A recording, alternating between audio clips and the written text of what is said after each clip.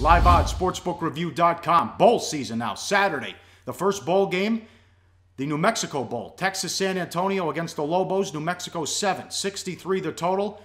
One of the best coaches in the country, and no one talks about it. Bob Davie. Few coaches get more out of what they have to work with than Davie. Back-to-back winning seasons and bowl bids. He took over a dumpster fire in a program that won one game 3 years in a row. And running that option and the big plays, it's not like Army and Navy where they're trying to grind out first downs. It's let's hit some home runs. 16 offensive touchdowns on plays of 40 yards or more this season after 14 last year. Well, yeah, I mean, look, I don't know if there's been a team in NCAA history, and I didn't go back and look this up, but I'm not convinced that there has been one.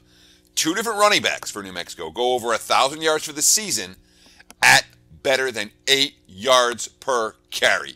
Gibson and Owens. That's hard to do, and that speaks volumes about what Bob Davie has been looking to do with the Lobos. You made a great point, Paulie. This isn't Army. This isn't Navy. This isn't Air Force. This isn't designed to grind out first downs and keep the opponent off the field. This is designed. This is an offense designed to hit home runs. They have a two-headed quarterback. You know, Lamar Jordan, he's a better runner. He's averaging 6.5 yards per carry. Austin Apodaca, he's a better thrower. Not like he can't run out of the backfield too. He's averaging 5.8 yards per carry. Lots of big plays and big play TDs for the New Mexico offense, which is not something we usually think of out of a quote-unquote option attack. Frank Wilson got the kids to play hard in the first season. No real blowout. 63-31 loss against Tech, Louisiana Tech, that got away late. And they hung on tough at Colorado State and A&M. They were in those games. And they don't have playmakers, but they don't beat themselves. The quarterback, Sturm, only threw for 2,000 yards, 58% completion percentage, but 18 touchdowns and only 5 interceptions. Extra time to prepare for the option, though, Teddy. Yeah, and in general, the option attacks don't work as well during bowl season.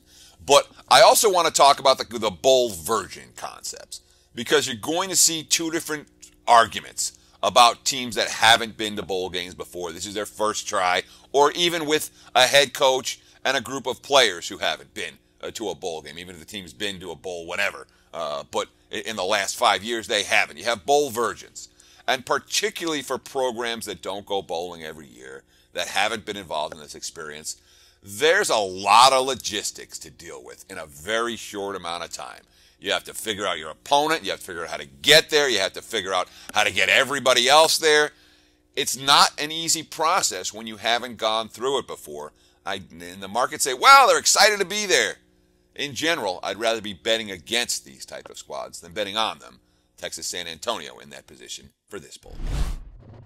Research before you bet.